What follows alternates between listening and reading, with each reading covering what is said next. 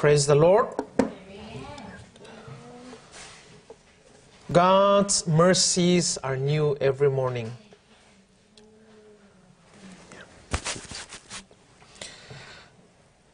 This afternoon I want to encourage each one of us from the book of Lamentation. From the book of Lamentation. Now this Lamentation is a small book, only 5 chapters, but it contains, it has so many lessons for us to learn, and then for us to see, from here. This book was written by the prophet Jeremiah, and most probably he wrote this lamentation maybe right after the destruction of the city of Jerusalem, because he himself says that he was the eyewitness of those destruction. And so in chapter 1 and chapter 2 he was describing about the community, the Israelites that suffer under the hands of Nebuchadnezzar. And it's not because that God wants to punish them, but it's because of their disobedience. 100 years before the destruction of Jerusalem, God sent prophets after prophets to warn them. But they did not listen. They just gave a deaf ear to those prophets. And they thought that nothing will happen. But God is a God who keeps His promise, and therefore God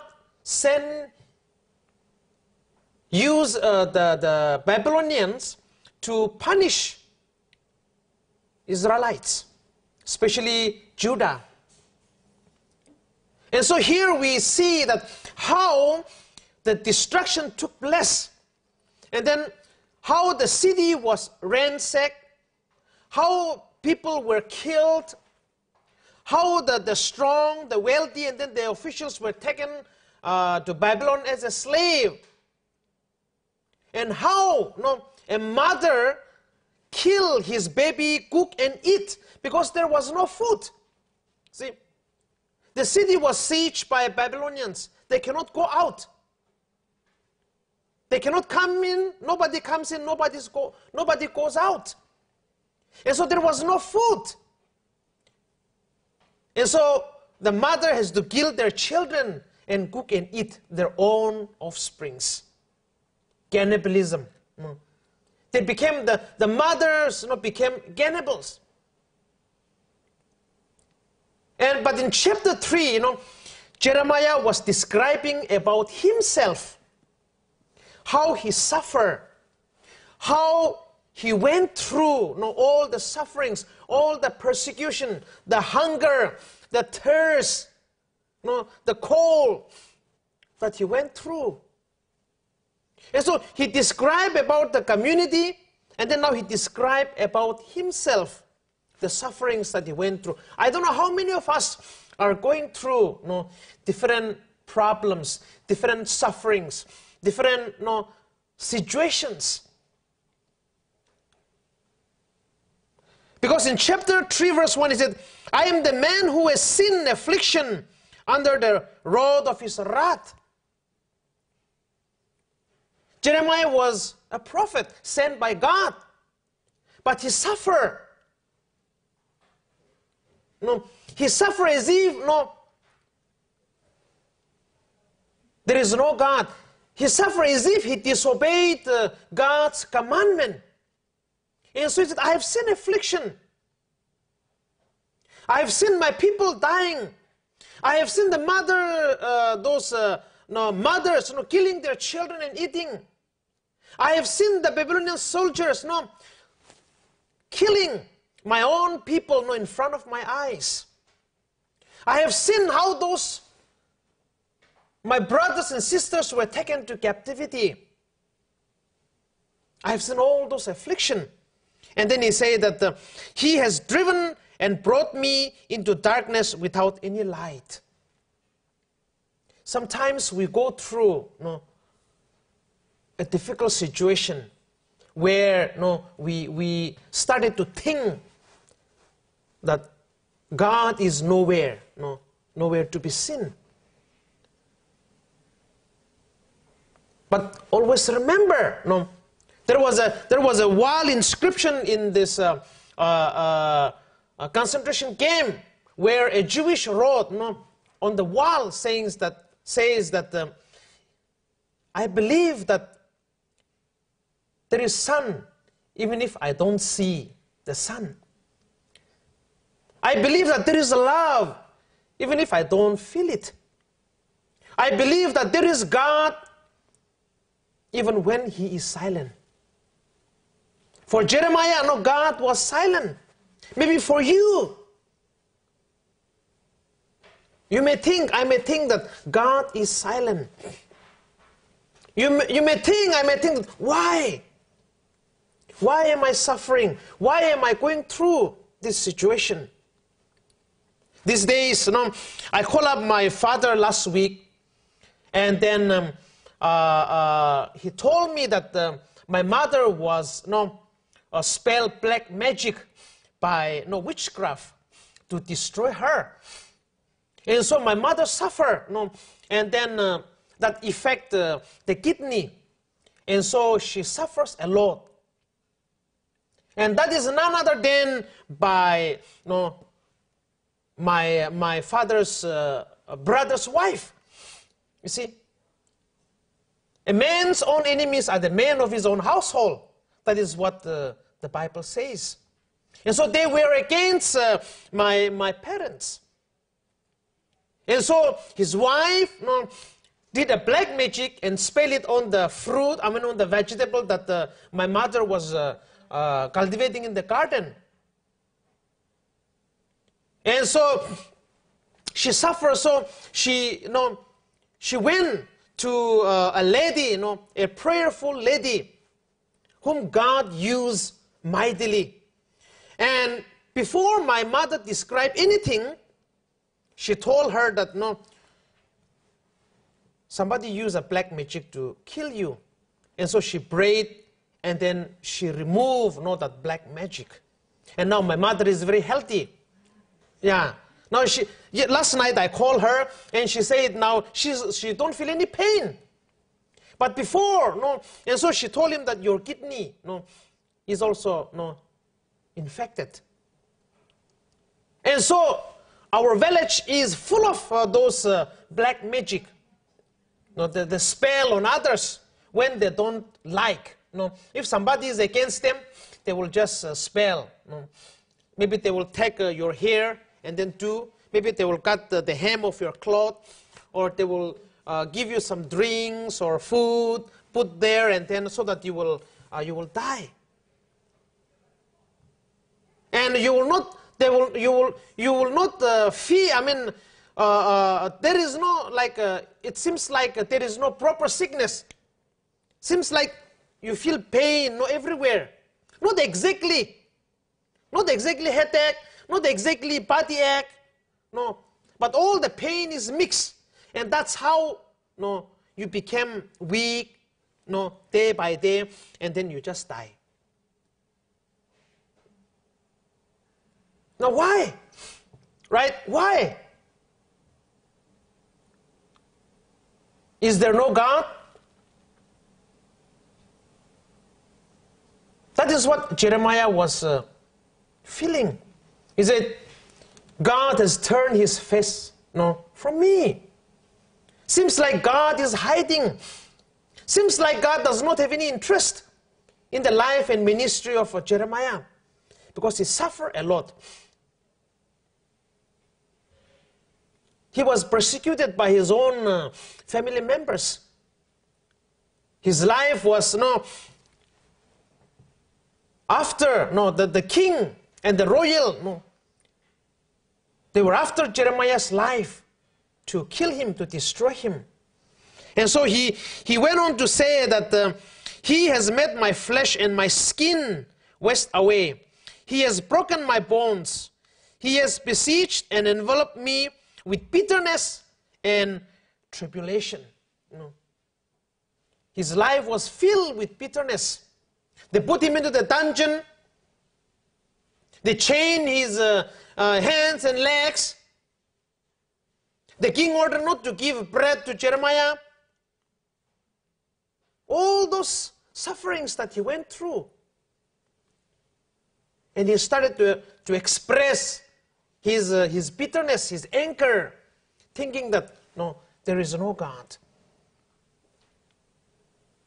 But remember, as we read down, we see that there is hope. There is hope. Jeremiah said that, I thought God disappeared. I thought that God hid his face from me. But he says in verse 21 and 22 onwards, he says that no, God's mercies, God's faithfulness are new every morning. See? And so in verse, after expressing all the sufferings and trials and problems that he went through, he says that I thought, see, it's because of God's mercy. Otherwise the problem might be worse. See, the persecution might be worse. But it's because of God's mercy. No, I was spared. My life was spared. It's because of God's mercy that new life was given to my mother. New strength was given to her. And so in verse 22 he said that the steadfast love of the Lord never ceases.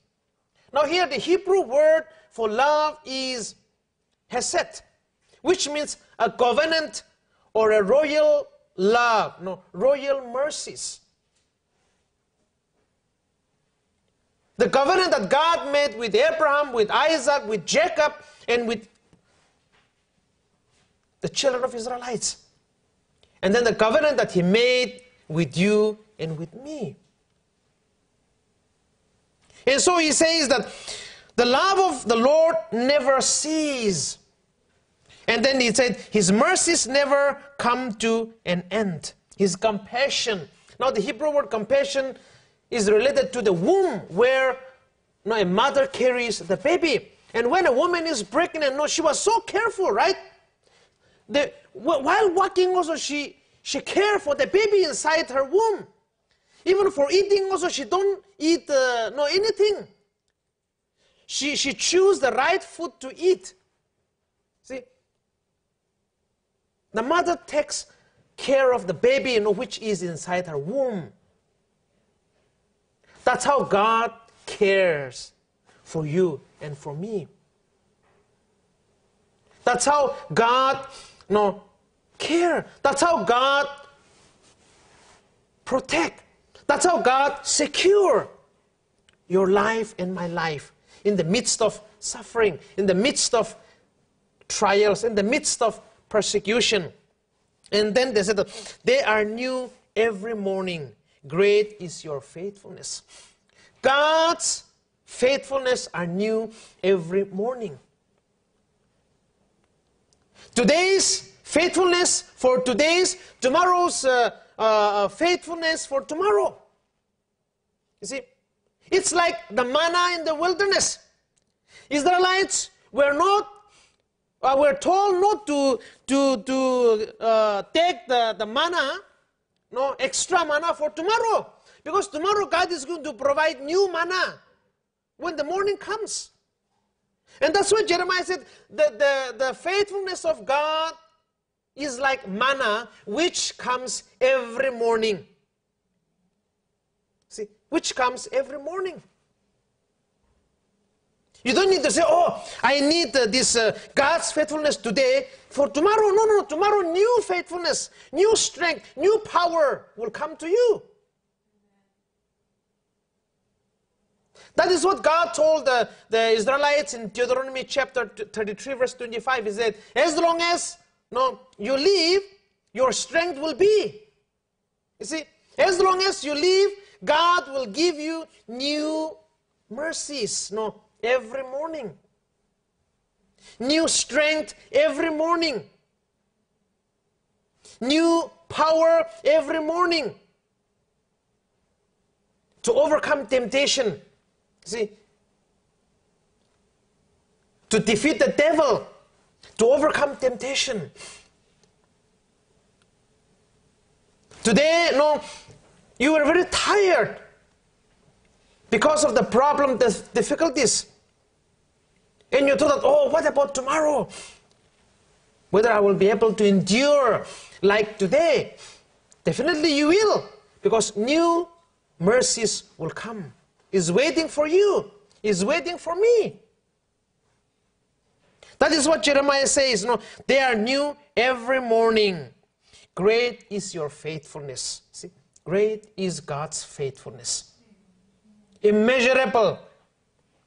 Cannot express. I feel God's mercies every morning. Now, this day will come to an end. Today, it will come to an end. And tomorrow, new mercies is waiting for you. New strength, new power is waiting for you. And so, the Lord is my portion. That is what Jeremiah said. He did not say, money is my portion. He did not say, wealth is my portion. He did not say, reputation is my portion. He did not say, my parents are my portion. He said, the Lord. When you make God as your portion, as your inheritance, then you can say like Jeremiah that, therefore, I have a hope in him. See? Jeremiah said, since I make God as my portion, I have a hope. Because God never failed. He never failed. You see, just imagine the trials, the persecution that Jeremiah went through. Days after days, weeks after week, months after months, years after year. Year after year. He went. But still then, he endured. Still then, every morning he wake up smiling. Because he knew that God is going to give him victory like yesterday. He knew that God is going to give him power like yesterday. God is going to give him a strength like yesterday to overcome, to endure. And so Jeremiah said, I have a hope. I have a hope. Because he is my portion. The Lord is my portion. God is my portion. And therefore, I have a hope. See, I have a hope. Because he never fails. God never fails. They are new every morning. And then in verse 25, it says that the Lord is good to those who wait for him. Are you waiting for him? Am I waiting for him? If you wait on him, if he is your portion, then the Lord is good to those who wait for him. He's always good. See, God is always good. Sometimes, unfortunate things, unfortunate problems, comes into your life. But God never think that God is not aware. God does not know what's going on in your life. He knew that. He knew that. And he will carry you through. He will carry you through. So let us trust him. Let's make God as our portion. Because when you make him your portion, your inheritance, then everything will come, will get in line. Everything will fall on line. Because God knows where to put he knows where to put you. He knows where to lead you.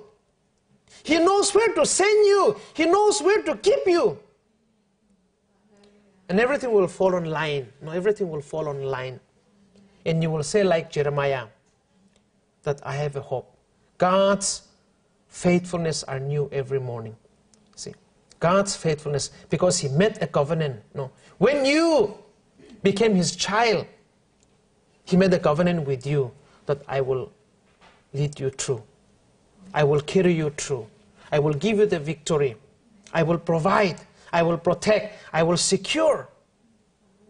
That's the promise that God made, not only to Abraham, to Isaac, to Jacob, and then to Israelites, but He made this covenant to you and to me. The moment that we believe Jesus Christ is our personal Savior, and we can claim the promise. And God's mercies are new every morning. You don't need to, no, we don't need to keep extra manna for tomorrow, because tomorrow new manna will fall from heaven. New strength will come. New protection will come. New power will come. New mercies, new faithfulness will come. As He allows us to see the new day, to see the new sun. So may God bless each one of us, that as we go through the sufferings, as we go through the sickness, as we go through the persecution, as we go through the trials, as we go through this pandemic, let us make God our portion, so that He will deliver us, so that He will protect us, guide us, and lead us. God bless each one of us. Thank you.